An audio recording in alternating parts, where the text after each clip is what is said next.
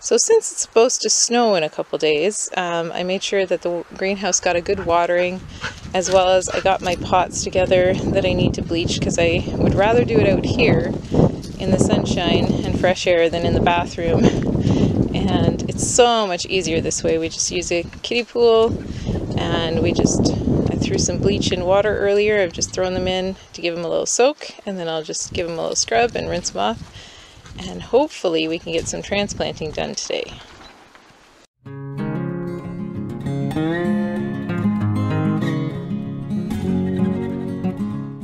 So I got a question from a good friend.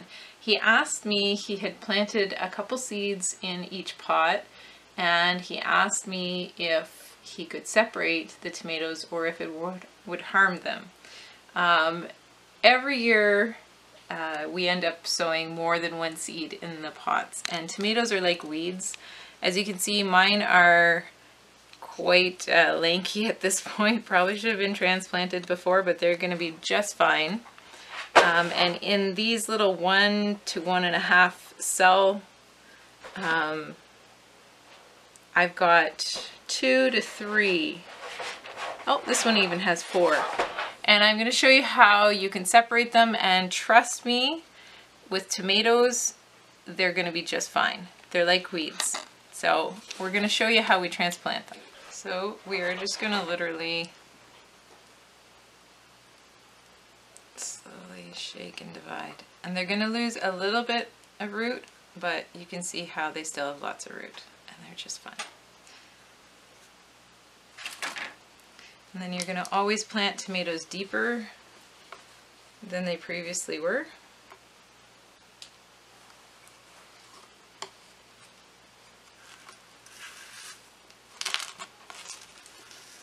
And this is probably the last transplant I'll do before the greenhouse. After this, we'll probably put them in the greenhouse. But you could keep potting them up into larger and larger pots until you were ready to plant them outside if you don't have a greenhouse.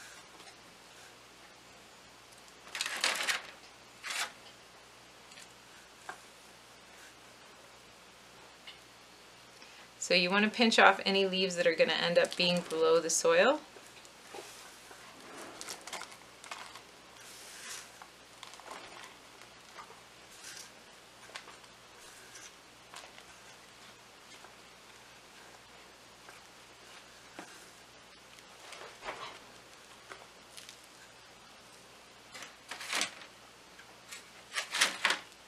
And so now you can see we have 2 thriving plants. I'll try to take a clip in a couple days and show you that they're still doing great. But from experience, trust me on this one, tomatoes are like weeds.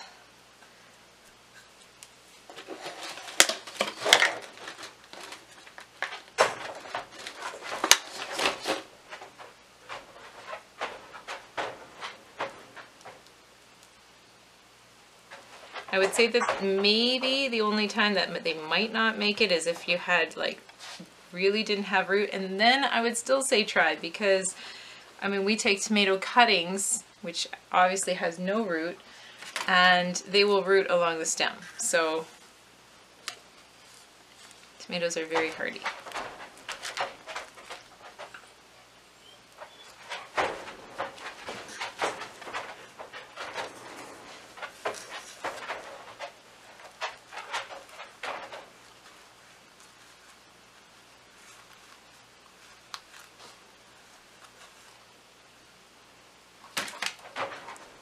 So this one had 4, so I thought it's 4 in a tight area. I thought it'd be a good example in case you're scared that you haven't got enough root, or you're damaging them, or they're too close together.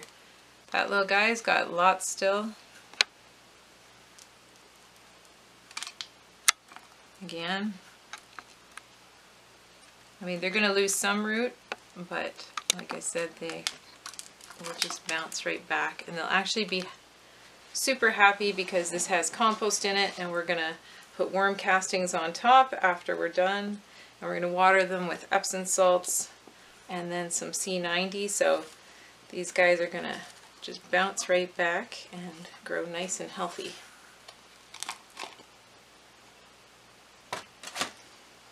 All right. So I use this method because, as you can see, just 2 rows have now become 1.5 trays. And so if I start them this way, I have also done it so that there's quite a few just in one pot. And so I'll put, like, if I want, instead of doing a row of a variety, if I want like a pot of one variety. And that way, when I'm starting all my things indoors early in the spring, I have room for my tomatoes, my peppers, my onions, and my greens. And then as my onions and my spinach and different greens go outside, I can transplant and put these trays on the shelves where the other trays were. It's definitely a nice space saver. For tomatoes, definitely no problem. Onions, same thing. You can plant them really thick and they'll do just fine when you transplant them. I'm going to experiment with peppers because I've heard both ways. I've heard that peppers don't like their roots disturbed, even in transplanting. But I have a feeling that a lot of things are hardier than we think. So I'm going to try a few of my pepper plants that have multiples. Thought I'd just come over and show you. So you can see that I wanted to be guaranteed that these seeds were good, and sometimes a few more than I wanted fell in. For the most part, I have 1 or 2 in here. See, that one has 2. And with some of them, I'm just going to choose to pinch out, which means I'm basically just going to break the stem of one of them so as not to disturb the roots from the other one. But with some of them, I'm going to try separating them and see how they do. So I guess I'll be your guinea pig. So we're just going to water them in now with Epsom salts mixed with water.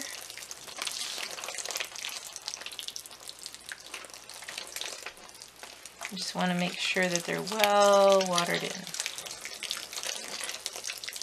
And this is possibly one of the worst watering cans. Although I don't know if I've ever gotten a really good watering can. Leave in the comments below if you know of a really good watering can, because it seems like every watering can I get is just not a good watering can. For watering in the house anyway. Alright, so those are watered in and ready to go back to their home. So I thought I would end the video with a little update. We transplanted over 100 tomatoes. 2 trays became like 7 trays basically, and even some of them were planted in smaller pots, so it would have even been more trays had they all been planted in the 4-inch pots. We haven't lost one. They all did great. Even the ones that had little to no roots have done fantastic. So you definitely can grow them crowded and separate them later. Hope that helps answer your question, Kevin, and don't forget, dig deep for those hidden blessings.